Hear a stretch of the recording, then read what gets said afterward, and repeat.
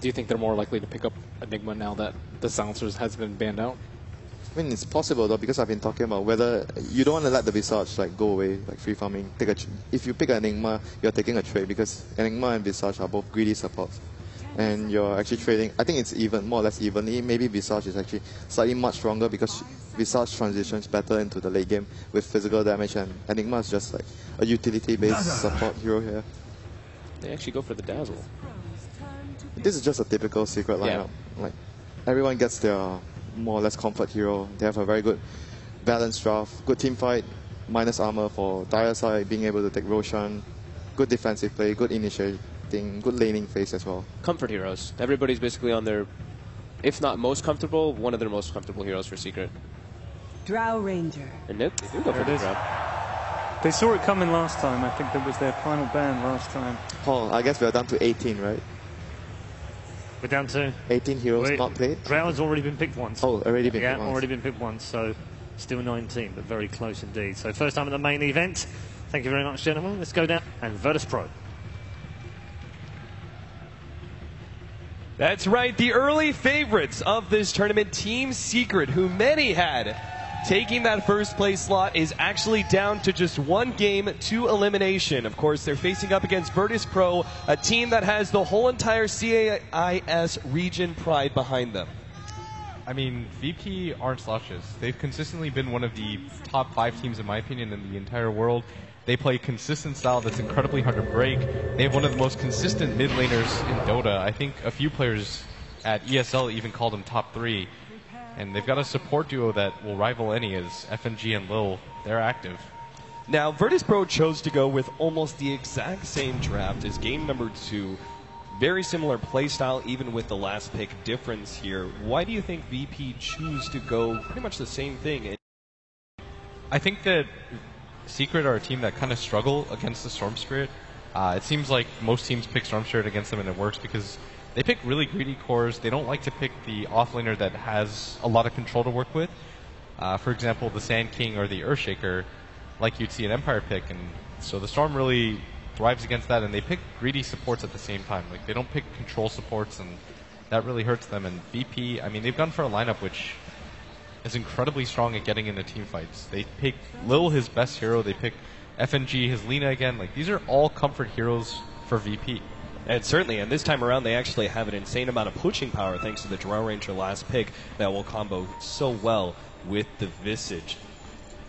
All things considered, Virtus Pro, things are a little bit different for Team Secret this time around. They did pick, first of all, they picked a very defensive support in Dazzle. A lot more lane-oriented, a lot more early game focus.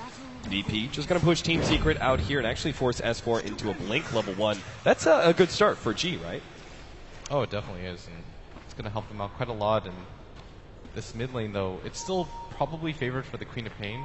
Even though you have the Blink level 1, it's going to mean that FNG rotates in and helps G even more.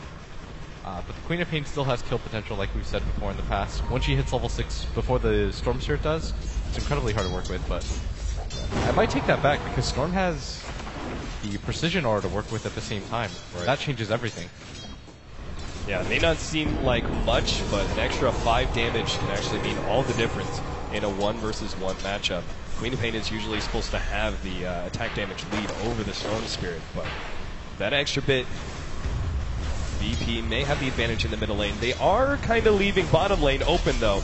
We are actually seeing Team Secret run a dual lane, a Puppey on the Dazzle, paired up with Zai's Darkseer, pushing very aggressively into the Drow Ranger Visage combo. This is going to force the Lina down here, and this isn't the most efficient kill combination because there's no setup stun. FNG pretty much just has to guess. He doesn't even have a level of his stun quite yet. You've got the Grave Chill from Lil, but it's not efficient when you've got a Surge on the other side from Secret. So it's really just going to come down to whether or not FNG can get level 2 at a reasonable time, and if he manages to hit the stun at the same time. Still at the same time, because there is dual lanes, DK Phobos may have an easier time in top lane. He's facing up against Kuro's Rubik and Arteezy's Shadow Fiend, a safe lane farming SF. Specifically, why are we seeing the SF in the safe lane over the Queen of Pain? I think they would have just preferred the Queen of Pain to get more aggressive on G mid, and it's one of those heroes that is really safe to play with. Like, Storm is really hard. It's really easy to kill, but at the same time, it's incredibly hard for Storm to kill. He's actually kind of caught here. Zai's going to try and run him down with a surge. He's going to pick up the first blood here. Yep, there goes the right click. Now he will be a bit far forward. Virtus.pro may be able to turn around on him. They need the slows. They're not going to have enough. The Darkseer taking enough to survive through that one. FNG, rather uncharacteristic mistake in the laning phase by him, just being too far forward against the Darkseer. And that's really significant because a Dro isn't farming at all, and she expected to have free farm here, and the Darkseer getting that first kill by himself at the same time is really going to help his progression. Like, he already has the Soul Ring, and this means that he can get aggressive on this bottom lane, and they can pretty much push both supports out of it relatively easily. And Illidan has to keep up in farm with Arteezy because Arteezy getting a lot of farm here means so much more. Puppey going to be slowed down. Light Strike Array does land. He's got the Shallow Grave and will get it off in time. Virtus.pro are just going to slowly run him down, though. He gets the last little heal, but it's not enough. So despite Secret picking up the first blood, they do already give a kill to Illidan. And this mid lane, S4, now that he has the high ground advantage, he's really starting to win the lane, and this is going to prompt G to just go for the stack. And he's actually going to miss it, but he still doesn't really want to stand on the bottom side of the hill, because it just means that S4 can go for the dive on him. So with all this pressure at the bottom lane, it seems like VP have to keep their two supports here, but at the same time, we need help in middle, we need help at the top lane. I mean, Team Secret can just leave the SF solo against the Earthshaker, and he can easily zone out DK Phobos. Yeah, now that he got 2 levels of the raise, it's incredibly easy for them to set up for a kill. Kuro's just waiting for it right now, and he can be patient, and he can afford to be patient because the Earthshaker isn't really going to come up here to contest the Shadow Fiend. Both of them have boots, but at the same time, it's really easy for them to set up for a kill on DK Phobos, especially when he's using his mana just to set up for the fissure blocks. And at bottom, again, this Dro just continues to struggle to get CS. So, in the end, do you agree with the two supports? Every single lane needs help in a way. Do you agree with their decision to put priority on Illidan's farm rather than maybe playing a bit more offensively and going and trying to gank mid or even top lane? Sort of, because by opening up the other lanes, that means that Puppey would actually have to rotate in, and FNG doesn't get that stun off. But I don't think Lil was close enough for them to follow up anyways. This bottom lane is going to be impossible regardless, because with that Soul Ring that he got from the first blood, he's just going to double Ion Shell and force Illidan back, and Illidan doesn't have the regen to deal with this. They got the silence on Zai. It will run out eventually, though. He'll get the surge. FNG is hoping to be able to get close enough for the Light Strike Array. They're actually still close enough for a Cold Arrows. Maybe FNG can land this one. He's going to turn around with the double Ion Shell, go straight for Lil. He's going to be able to pick up the kill. Unbelievable play by Zai. He might even get out. He held potions up, trying to dodge, trying to around, goes the kill. FNG almost there, gets the kill. 2 for 1 by Zai. What kind of monster are you, Zai? Straight savage, goes for the double kill on both supports. I mean, you just asked if it was worth it for the supports to stay down there. No, it's not. Certainly not anymore. And look at this, S4. G is not level 6. S4 has the invis room. He's going to start putting some pressure. Never mind. I thought with maybe Puppey coming in from the side, but Puppey actually, this is rather interesting. He uses a ward to block up the hard camp. We don't see this too often, especially this early on into the game, but they know how critical the Storm Spirit's farm is this game, so he's just trying to limit that as much as possible. Man, that bottom lane, though, you even saw Zai kind of fake it out. He's like, do I actually go for this? He's like, yeah, I go for this. I'm going to get a kill. And that just opens up the map so much. This means that FNG has to rotate out of it because they no longer want to be in this bottom side of the map. But look at Illidan. He doesn't have any more regen to deal with this at all. And this is going to mean that at some point, Zai can probably just go for the dive on him if he has a TP with. Which means it's going to be of critical importance that Virtus.pro hold on to TP scrolls at this point. But I actually don't see any of their supports. They can't just straight up afford it. That's the problem. This is not what you want to happen, especially for Alina, who relies on the setup stun for the Light Strike Array. She doesn't have boots quite yet. They're incredibly poor. They're not going to have map vision for a little bit at least. They've still got that ward at that bottom lane, but it doesn't mean anything because Zai being there doesn't really reveal any information, and Secret don't really have to go for the gank at that bottom lane.